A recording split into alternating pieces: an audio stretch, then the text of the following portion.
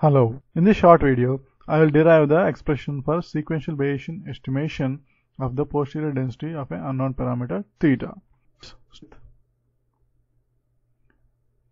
consider the data set Dn, which has n data points x1 to xn. The key difference in sequential estimation is the value of n, that is the number of data points, is not fixed. It basically increases sequentially. And one of the goals of sequential estimation is to find where to stop the estimation process, that is, what is the optimal value of n. In this discussion, we will just derive the expression for the posterior density, the sequential expression for the posterior density of theta. So given the data set Dn and the unknown parameter theta, the information we already have is that the prior density of theta is given by P naught of theta, and the likelihood density of the data points is given by xk, P of xk given theta.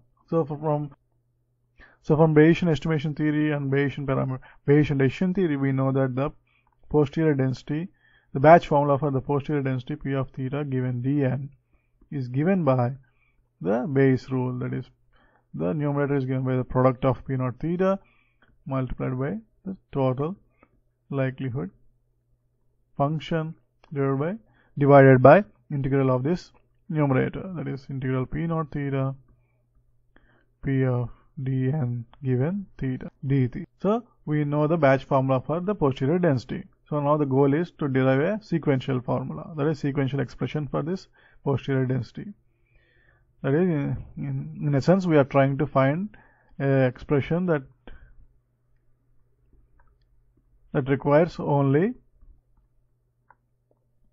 the previous posterior density or the current prior density and the current data point. Now basically we want to convert this posterior density into a function that has only these two values, that is the posterior density, the prior density of theta at the current point, that is at the current data point, and also the likelihood density of the current data point.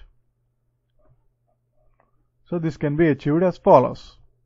Now first let's define the overall likelihood density function, that is P of Dn given theta is equal to k equal to 1, the product k equal to 1 to n P of xk given theta. And this is actually valid only when these xk's are independently drawn from the original distribution. Then only its overall density, that is the total density, is equal to product of individual density. Now by putting the value n equal to n minus 1 in the original batch formula or batch expression, we have P of theta given Dn minus 1 equals P naught of theta product k equal to 1 to n minus 1 P of xk given theta.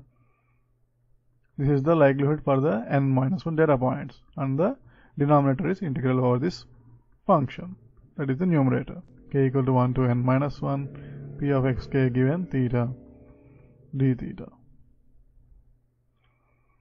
Basically we can rewrite the batch formula as P naught of theta and the product k equal to 1 to n minus 1 P of xk given theta, and separating the likelihood of the latest data points. If you see, the overall likelihood density function can be broken down into product of two factors. The first one is the likelihood up to n minus 1 points and the likelihood of the latest point. And we also have the initial prior.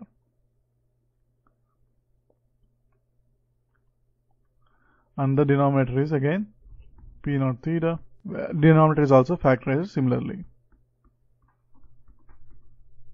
Now by dividing both the numerator and denominator with the denominator of this first expression, by dividing the numerator and denominator of the second expression with the denominator of the first expression, that is the evidence in this posterior density, we get the following expression, which is basically P naught of theta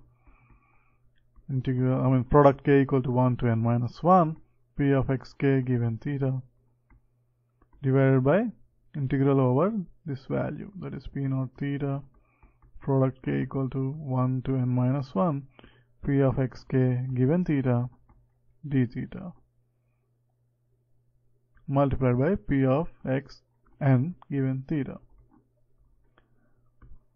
divided by, you also have the same thing in the denominator, that is integral p naught of theta product k equal to 1 to n minus 1 pxk theta pxk given theta divided by its integral, basically p naught of theta product p of xk given theta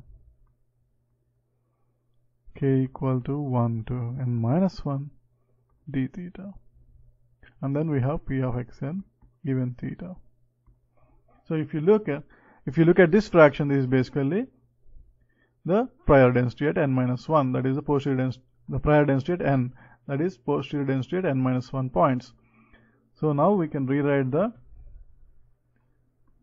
posterior density p of theta given dn as p of theta given dn minus 1 multiplied by the current likelihood function, that is pxn given theta, that is the likelihood of the latest point, divided by p of theta given dn minus 1, that is the current prior, multiplied by the latest likelihood, that is the evidence. This basically, this denominator is the evidence and this is the joint density.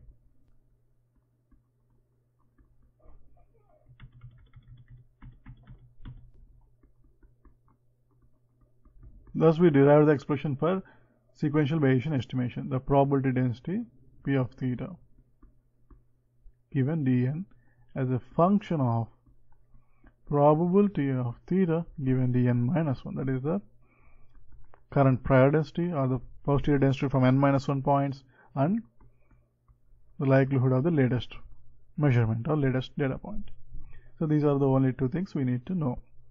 Thus this is a sequential estimation process, and we don't have to remember the probabilities or the likelihoods of all the previous measurements. Thanks for watching.